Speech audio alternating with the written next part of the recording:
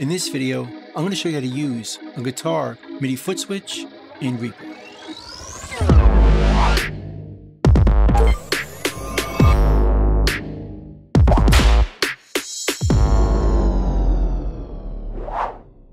Now the guitar MIDI Footswitch I'm using is by iRig and it's called the Blue Board. I chose this because it's pretty cheap and pretty easy to use. But everything we do in this video can apply to any guitar MIDI Footswitch you're using.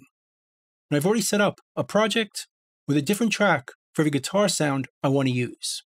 So we can switch between track by track using a guitar MIDI Footswitch. And I kept it simple with just 4 sounds. But of course, you can apply this to as many presets as you can choose with your guitar MIDI Footswitch. But let's go through what I set up. On my first track, I named it Guitar 1 Rhythm. And on the track effects, I used the Amplitude 5 plugin, which looks like this, and it's the free version, and it sounds like this.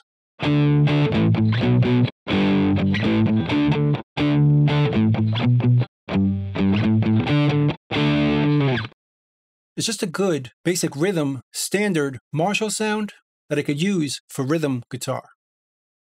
And the next sound, Guitar 2, is a British amp, and I used the Kawasa Amplification Lite plugin, which is also free, right here. And I also used a delay right after it to create a bit of a slapback effect, which sounds like this.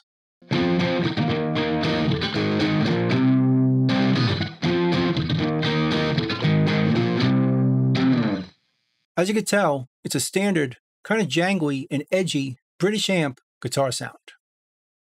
And next, for Guitar 3, I chose another Amplitude 5 sound, but this time I used the preset called Rotary, which is the Marshall amp, but also a tremolo effect, which sounds like this.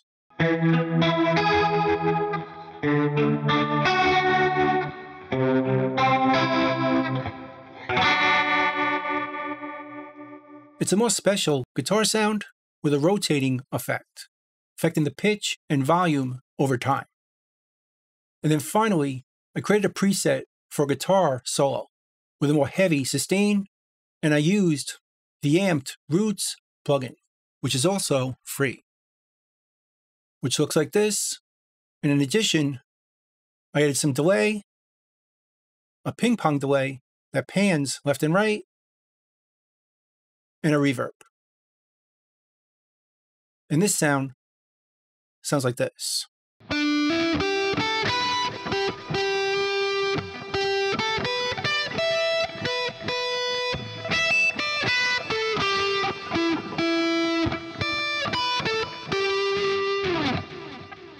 Just a very standard, very heavy guitar solo sound, very compressed and saturated. So now I want to use all these sounds one after another and switch them using my guitar MIDI Footswitch. And we can do this by creating custom actions, as we need multiple actions to turn each track on and off while putting each track into record and taking the other tracks out of record at the same time. So let's see how to do that. We'll go up here to the Actions menu, Show Action List. Then we'll type into the filter Unarm. There's an action right here to unarm all tracks for recording. This is going to take all the other tracks out of record before we put the one into record we want. So we'll start with this one, go to New Action, and create a new custom action. We'll name it MIDI Footswitch 1. Then we'll add, after this action, another action to put the chosen track into record. So we'll type into the filter Arm 1. And right over here is an action, the toggle record for track 1. Drag this over. Now we have a custom action that's going to take all the other tracks out of record and just put track 1 into record. So we're choosing preset 1. We'll save it. And now we have that action right over here, MIDI Footswitch 1. Now we can duplicate this as many times as we need. Right click, duplicate custom action, and we'll do this 3 times. to create 4 custom actions, one for each preset we want to choose. Let's go to this one and edit it. We'll rename it MIDI Footswitch 2. Then we'll delete this one and replace it with Record Arm 2. And just do that for each one. Go to this one, edit it, delete this, bring this one over and save it, and this one.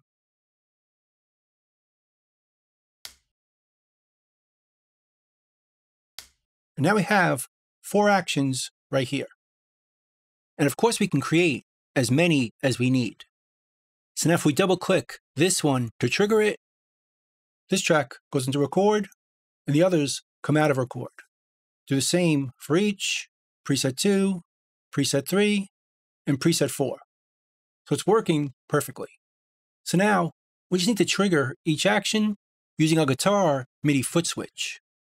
We'll go to the first one, go to Add, and just touch our guitar MIDI Footswitch with the button we want to use for preset 1. For me, it shows up like this, and just do that for each one.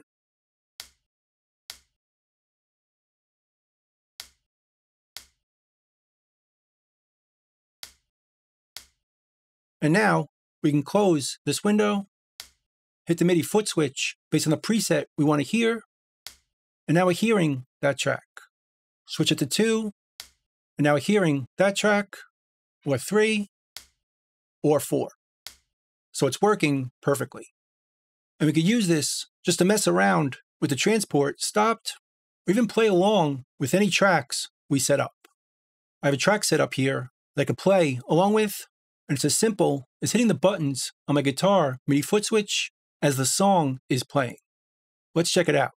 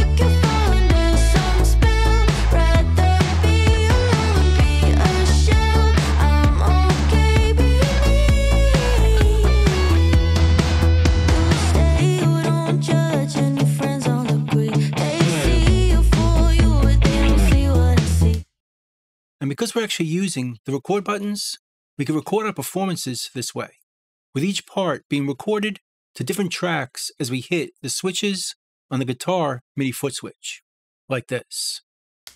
It's hard to stay real in a world full of fake. It's hard to find truth when the lies are great. I'm trying my best to stay out of your way. Oh well, oh well. You talk a big talk, but got nothing to say. You hold your head high, but you're morons to fake. I know you feel cool, but you bubble away. Oh well, oh well.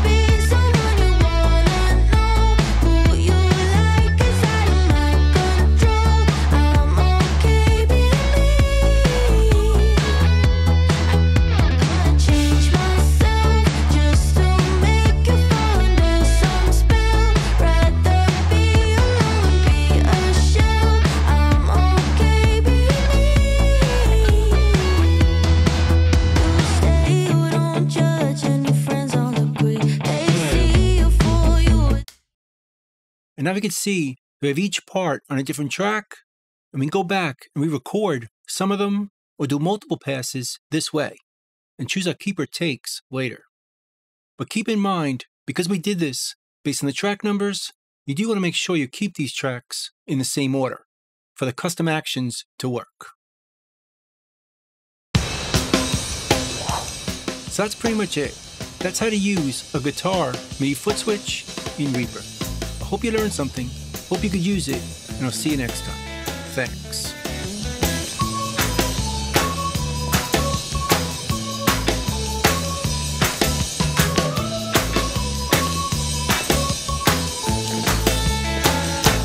Bingo, boys, let's go.